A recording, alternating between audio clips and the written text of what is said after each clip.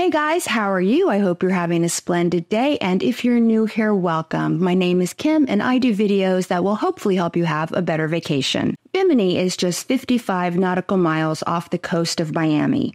Bimini is comprised of two main islands, North and South Bimini. The cruise port is on North Bimini, and the airport is on South Bimini. A lot of different cruise lines are now stopping at Bimini, and Virgin Voyages has a beach club there that is included with your cruise fare. But if you're not sailing with Virgin, I'm going to tell you what your options are and what is within walking distance of your ship. My husband and I were recently on a celebrity sailing. We were on the Celebrity Reflection, and in this video, I'm going to show you footage from our June 2024 trip. With that being said, let's dive in. Now, when you get off your ship, one of the first things you're going to see is a pier. And at the end of that pier, there is a public beach. You can rent loungers and umbrellas here.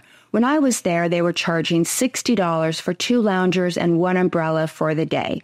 That's not bad if you're spending several hours on the beach. But if you just want to swim for an hour or two, you can bring towels from your ship and skip renting the loungers. If we go back to Bimini and we're not sailing with Virgin, this is what we'll probably do.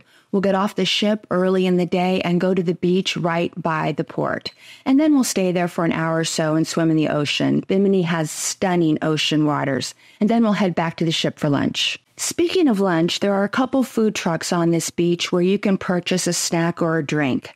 I would recommend bringing a reusable water bottle on your cruise and filling it up before you head off the ship. Now, just past the beach, there's Fisherman's Village. Fisherman's Village is maybe a 5-minute walk from the beach. There's a complimentary tram you can take that will take you to this spot. I'll give you more information on the tram later in the video.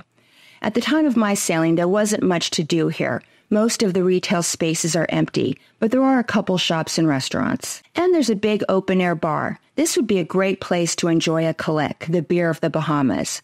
I'm sure they will develop this area more in the future, but right now there's just not much here. Really not worth a visit unless you're just exploring. But one cool thing you can do at Fisherman's Village is rent a golf cart. A cart rental is around $100 for the day. I believe it's $90 for a 4-seater and $120 for a 6-seater. And I don't think they take credit cards, so bring cash if you want to rent a golf cart. We did this on a previous cruise, and it was a lot of fun and a great way to explore the island. Bimini, by the way, is very small and it's very safe. The buildings look a bit sketchy because of storm damage, but there's not much crime here at all. Renting a golf cart is a great way to explore the island and see Bimini's beautiful beaches. Now, just a short walk from Fisherman's Village is the Hilton. It has a nice air-conditioned lobby bar. If you need a break from the heat and humidity, this is a welcome spot to rest. And they have a casino. If you're walking from the ship, it's going to take you about 20 minutes to get here. You can also take the tram here. In the Hilton, there's a small store there called Hidden Treasures if you want to grab a snack or toiletries. You can also purchase resort day passes here. I don't know if the passes are the same price as on the cruise ships, but if you do get off the ship and decide you want a day pass, you can get one here.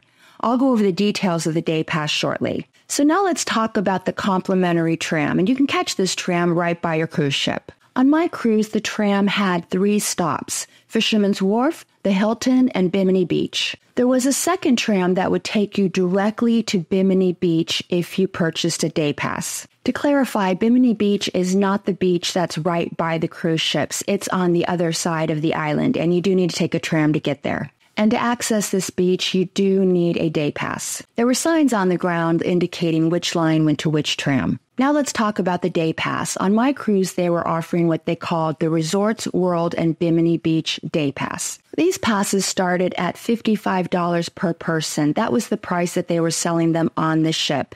But you can likely get a much better deal if you purchase them in advance on your cruise line's website. Here's the description of the Celebrity Day Pass.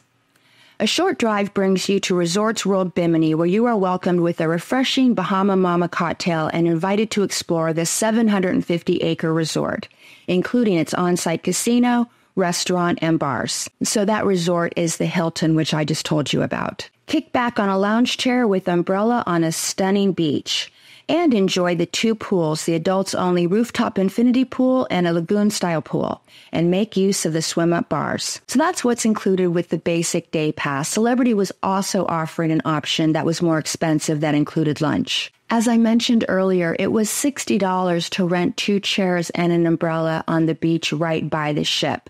So $55 per person isn't a bad deal. With the day pass, you get access to loungers, umbrellas, the pools, the beach, and you get a welcome drink. Celebrity was really pushing this day pass on our cruise, and I can see why. There is not a lot to do on Bimini. Of course, cruise lines do offer excursions in Bimini, including snorkeling and kayaking. So there are other options if you want a more active day. Snorkeling with sharks is a very popular activity in Bimini. These are reef sharks. I haven't done it, but it's on my list, although I'm a little scared. Oh, and Bimini is known as the sport fishing capital of the world. So if you like to fish, this is a great spot. You should look into that for sure. When I was researching this video, I did find out that Bimini has had some very famous visitors. Ernest Hemingway spent 2 years on Bimini writing The Old Man and the Sea. And Martin Luther King has also spent some time on Bimini. Bimini is where he wrote his Nobel Peace Prize acceptance speech. I guess if you want to write something important, Bimini is a good place to do it. Have you ever been to Bimini? If so, leave me a comment and tell me how you liked it, and tell me what you did there. I love chatting with all of you in the comment section. And that's all I have for you today. Please subscribe if you like cruise videos. It really helps me out. And if you'd like to talk cruising with me just a little bit longer, I will link to videos at the end that I think you might like.